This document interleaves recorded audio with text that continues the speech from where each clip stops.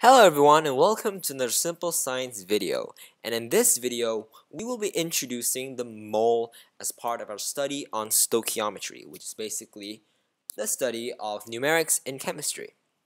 In this video we will look at basic derivations of the idea of the mole and basic calculations involving moles.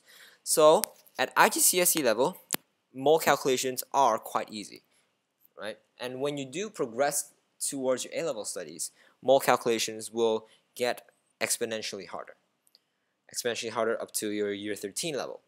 So it is very important that you're able to grasp the concept of mole and the concept of calculations using the idea of a mole and molar mass in order to basically solve questions.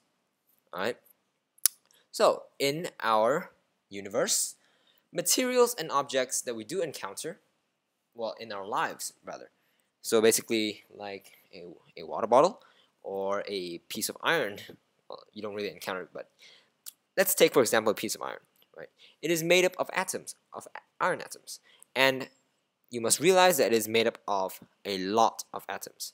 To put some things into perspective, let's look at a regular glass of water. So a regular glass of water will contain up to 7 times 10 to the 24 water molecules. That is 7 trillion water molecules, or 7 million billion molecules. That's a lot of molecules, right? So it is therefore very important that we must deal with these large numbers using much smaller numbers. So if you have looked forward towards physics, just like how we quantize charge, like how we do not commonly express very small charges, such as those of an electron, leptons, well, basically in those series of very small charges that are much closer to the elementary charge level, we do not really express them in terms of coulombs. We express them in terms of elementary charge, and that gives us more simple integer numbers that we can use. Alright? So just like how we quantify very large numbers, such as how we quantize charge, and how we like to use large prefixes such as tera, giga, and mega, or kilo, followed by a standard unit such as meter. So we have a terameter, gives us 10 to the 12 meters, or 1 gigameter gives us 10 to the 9. We use a mole as a unit to represent a very large number of atoms. Alright? And the number of atoms in 1 mole is derived from the standard idea of carbon-12, where 1 mole of atoms will contain as many atoms as in exactly 12 grams of the substance of carbon-12.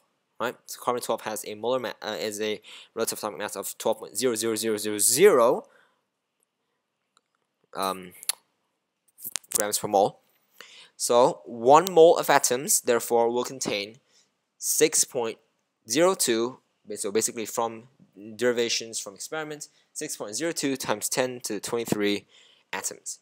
And the man who did this derivation, who deduced this number, is immediate Avogadro, and therefore this number, 6.02 times 10 to the 23, which you should remember for your IGCSE exam, is known as the Avogadro Constant.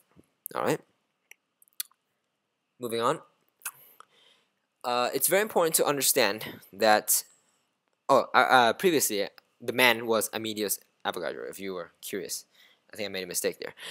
So basically the relative atomic mass and the molar mass of an element will tell us its mass per mole. I did hint about this earlier. The mass per mole is basically how much a substance weighs if there was 1 mole of that substance. So basically if that substance had 6.02 times 10 to the 23 atoms of that certain element or certain compound. So what is that mass? Okay? So, for example, the relative atomic mass of magnesium is 24. Inside an atom of magnesium, there are 24 nucleons. So 1 mole of magnesium will contain 24 grams based on the idea set above.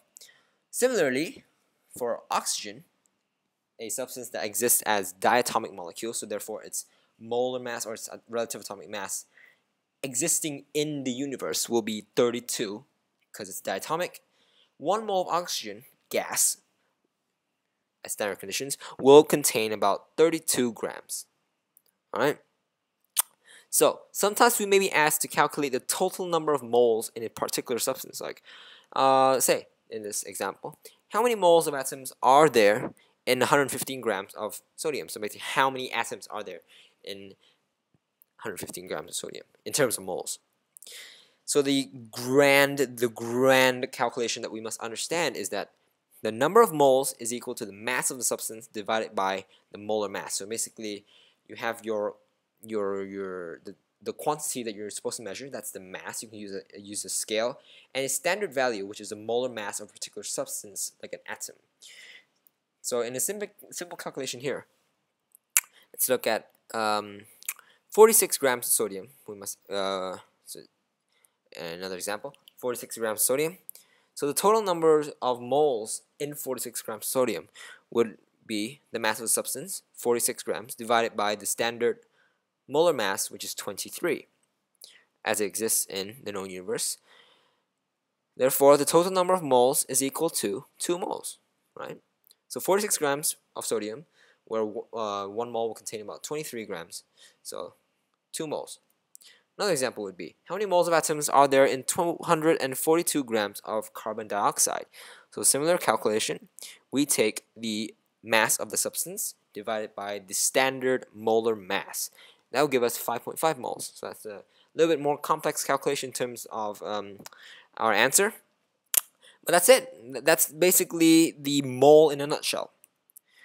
So the things we have to understand, take away from this video, is that elements in the universe exist as a large number of atoms. So therefore, we must be able to, just like in physics with quantized charge, we use smaller numbers to basically understand what's going on.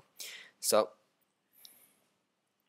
all of the idea of a mole is still based on the standard carbon-12.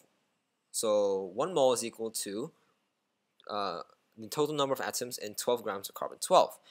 And we must know the Avogadro constant, that's 6.02 times 10 to the 23, which is this number.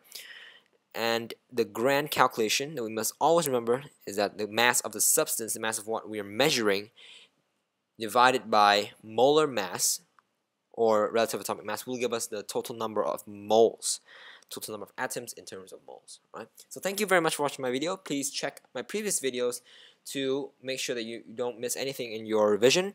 And have a good time, guys. Study hard, and I wish you the best.